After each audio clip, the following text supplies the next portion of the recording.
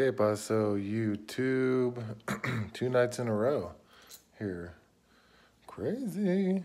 And also 2 times in a row that it let me use a actual thumbnail for the video rather than using my gosh, how old is that thing? Probably from like 2008, like tune photo of my face scowling, making that scowl face.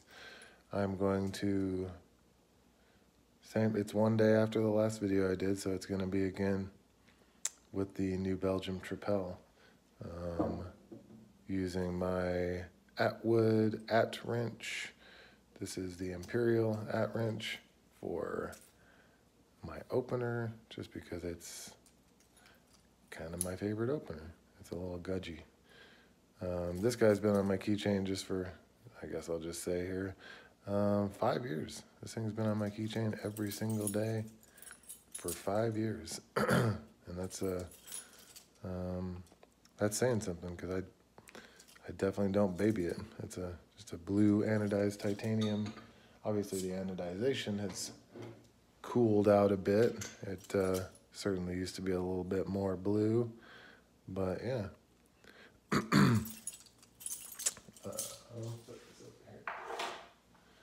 So I'm going to talk a little bit about my Kestrel feather.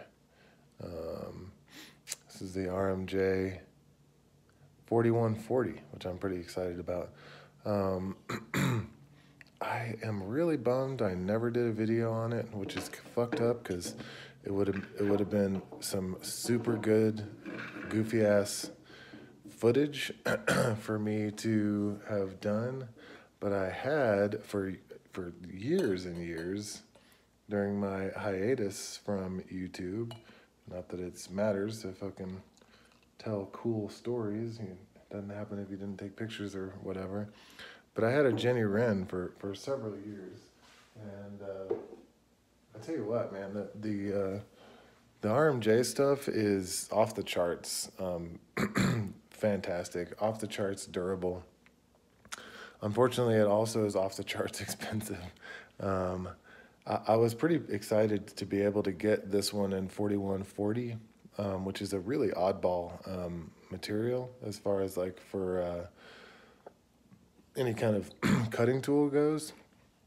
4140 is, as far as I know, the most common use for it is in steel bicycle frames. That's what you're going to find in like your very common for steel bicycle frames.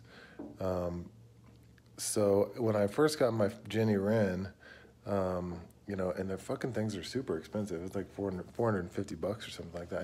I think a Jenny Wren these days is like $465, but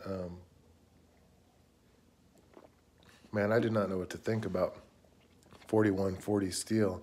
These things are, you know what, I'm gonna misspeak, but they go through some absurd amount of like processes for their heat treat. I want to say it's like 5 different like what would be the term? 5 different phases of heat treat for these things. And you know, honestly, for me, if I got this this Tomahawk secondhand, I didn't really have a whole lot of interest in the RMJs with like this big kind of, it's like a 7-inch head on this thing, bit, whatever you want to call it. It's a little large, I guess. It's a little kind of stabby and crazy looking, especially with I could definitely do without the skull and crossbones. I don't think I ever did do a Jenny Wren video, but I don't think my Jenny had a skull and crossbones. I think it just had the bird on it. Mine was, oh shit, man. Mine was an older one for sure. It was back when they still had like the Phillips screws and everything on there, which were Loctited to the bejesus. Like I could not budge those screws. I didn't fucking care anyway. If you guys, by any chance you follow me on Instagram, I did do some Instagram posts on my Jenny Wren, and it was like, I mean, you'll see like the blade was destroyed. Not destroyed, but like more than any RMJ you're gonna see. Like, cause I mean, I fucking, not only did I throw it at shit like as hard as I could, I encouraged my friends, hey man, fucking give it hell. And sorry, I just had a bag fall over. Give it hell, and you know, Jesus, like people would throw it as hard as they could and hit like a granite boulder with the thing, you know, and it happened over and over.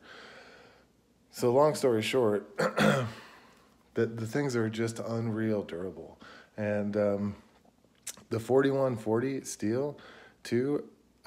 You can't even believe how easy it is to sharpen after all that too. Like it takes a licking, keeps on ticking, and then somehow, like I think I said before to somebody, like literally it almost sharpens itself. Like, I mean, you can't believe how easy, at least my Jenny Wren was, to sharpen. I plan on trying to go ahead and pick up one of the new Jennies with the, shit, I'm gonna fuck up the steel, 80 CR V2, shit, I can't remember what the steel they're using now is, but they report that it has basically the same durability with more, same toughness with more edge retention. And I honestly, I didn't have a problem with my Jenny's edge retention. I mean, doing like stupid things with it, sure, but yeah.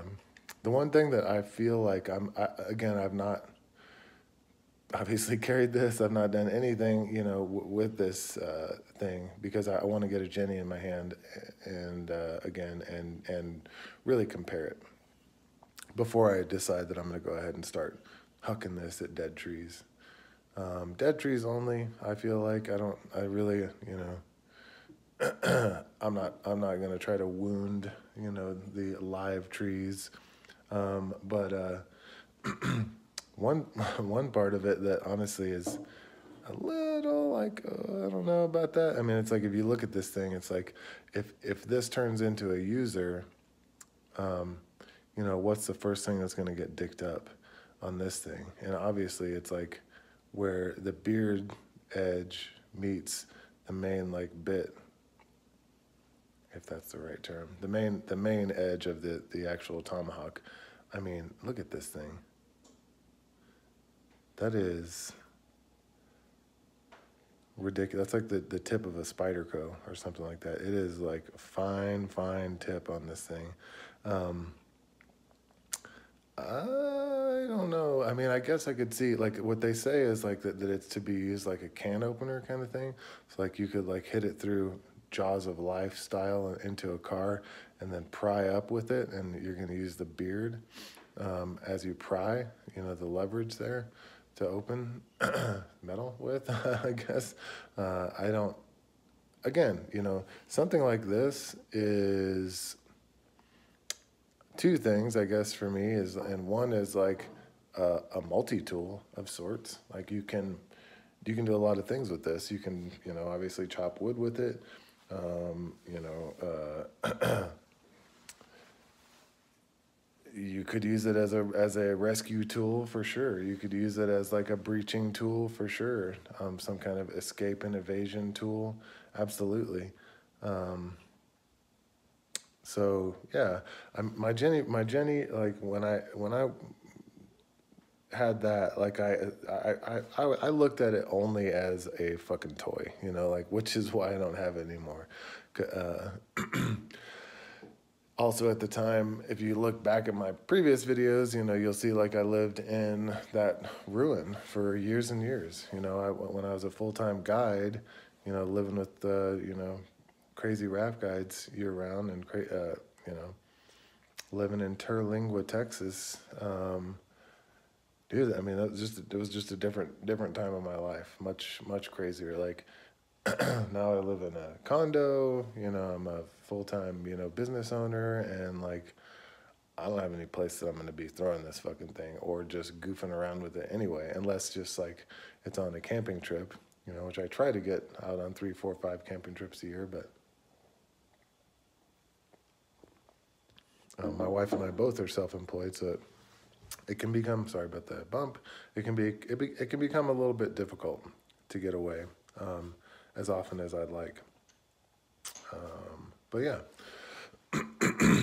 that's kind of how I see this thing. And honestly, that's kind of what it is. You know, I mean, if you look up what at least people who are Tomahawk enthusiasts, I mean, they kind of look at it as a multi-tool.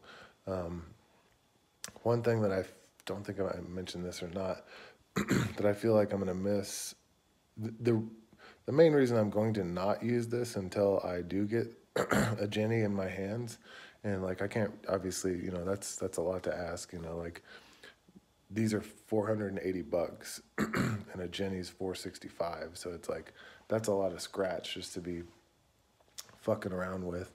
So I got this one secondhand. Obviously, like never used. I mean, like the guy sold it to me like as new, and it clearly is. You know, I have several hatchets, and I have a JK Knives. I forget. He's a custom knife maker on Blade Forums. I've got one of his Tomahawks that I actually custom designed and had him make for me. That one I've thrown a fucking million times too. It's pretty dicked up. And I think it's in my wife's Subaru. I think she's got it in there to be some kind of like multi-tool, you know, for her should she need it. What else? What else? You know, I don't know. This thing is a little, obviously, I mean, it's a Tomahawk. It's a little crazy looking. It's a little crazy, you know, especially compared to the Jenny Wren. Like this thing looks like, it's like, oh, what the fuck that? It looks like some kind of, it looks like a goofy ass person's, you know,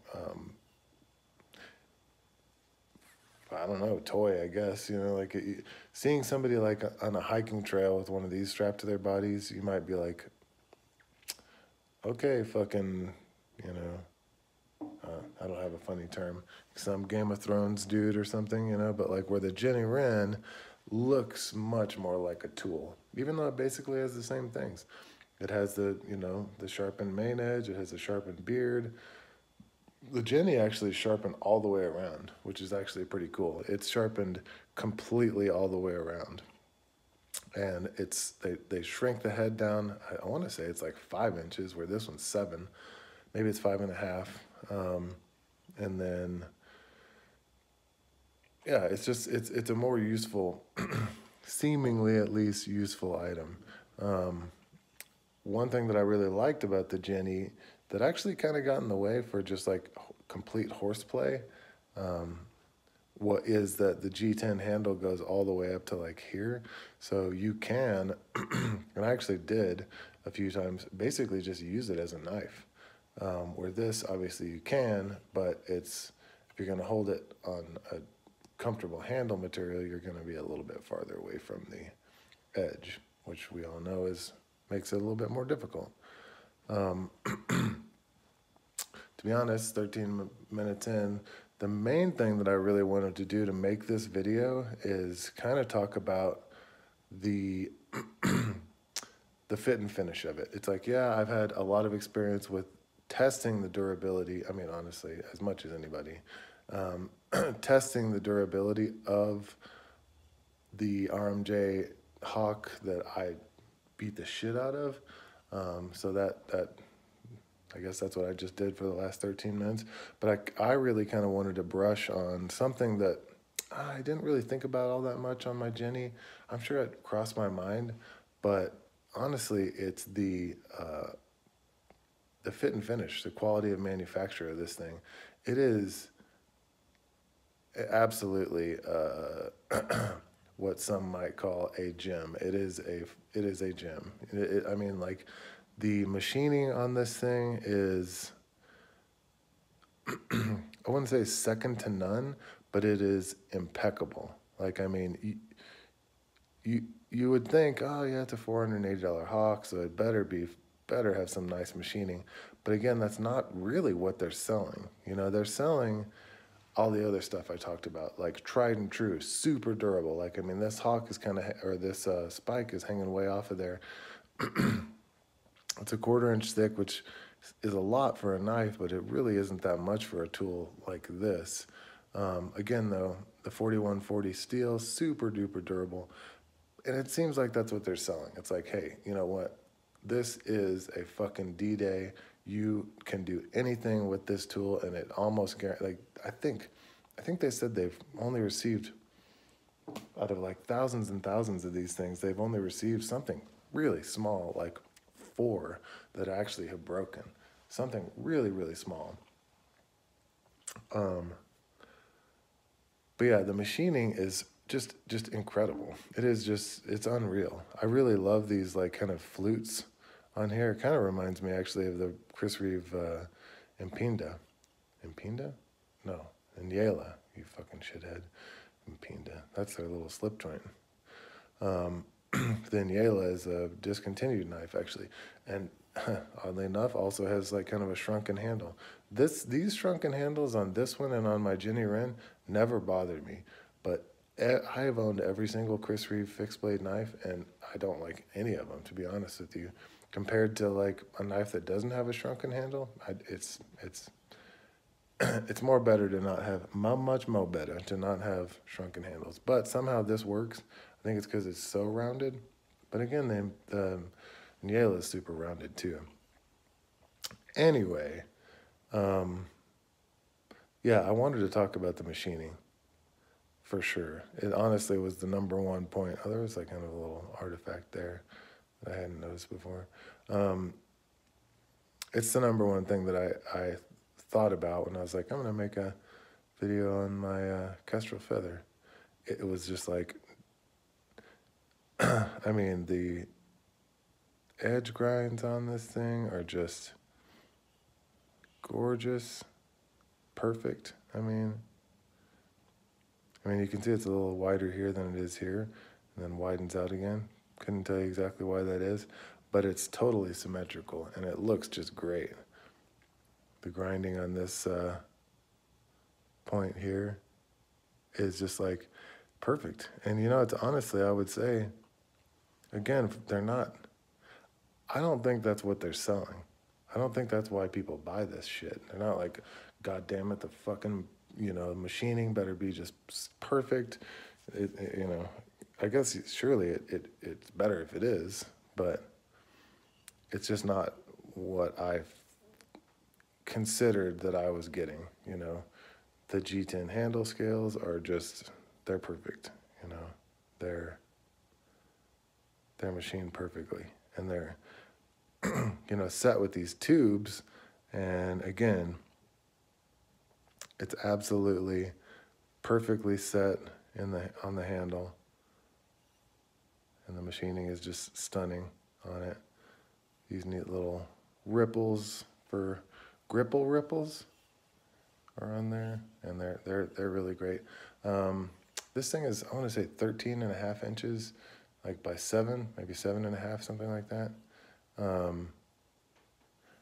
It is a good size, honestly. Like I got this thing because it was a really good price secondhand, and I was just like, fuck it, you know what? Yeah, I want a Jenny Wren, but I'll try the Kestrel.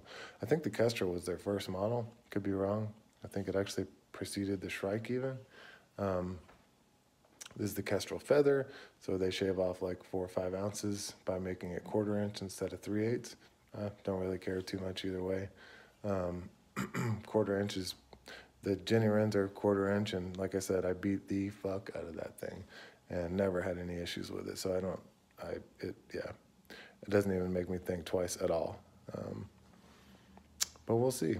I mean, at some point, this thing is going to see, well, either this or my Jenny Wren will see some use, and we'll take it from there. I guess I'll talk a little bit about the sheath. This thing is fucking beefy as can be. I don't have another Kydex sheath. Actually, yeah, I do. Near me. So this would be like your typical Kydex.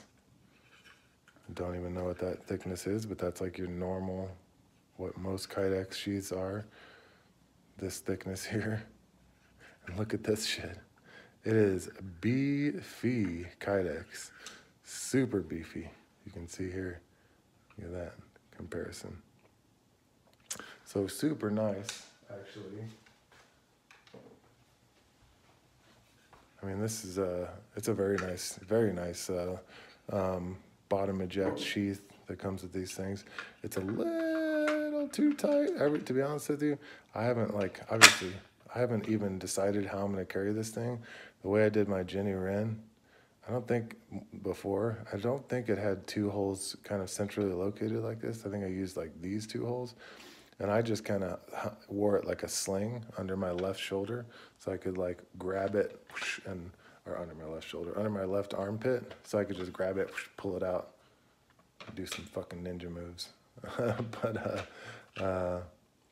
the sheath is really nice. Again, every fucking time I pull this thing out, I'm like, I'm gonna cut the shit out of myself, because this thing is, I mean, it's as sharp as any knife that you're gonna come across. Seems to me, God damn it, I just know I'm gonna cut myself in this fucking live video. Seems to me that it's harder to put in than it is to take out, which maybe makes sense, I don't know. But either way, it's really in there. I love the pull the dot connector. My previous Jenny Wren had webbing with like a regular, I don't even know what you call it, shitty, standard issue clip on there. So the pull the dot is like way better. It works really nice, super smooth. It also comes with two pull the dot like belt loop things, which seems kind of weird. I don't know why you'd wear it on your belt. This down here, it'd be hard to take off your belt, I think. Or maybe you just grab it and pull it away from your body. Fuck, you know what? I don't know. Either way, if I was to wear this thing out and about, I would go incognito and wear it outside my clothes, but kind of under my left armpit. So that way I could get when I'm getting eaten by a mountain lion, I can at least get a couple of blows in. Just kidding. But yeah, that's really all I had about this thing.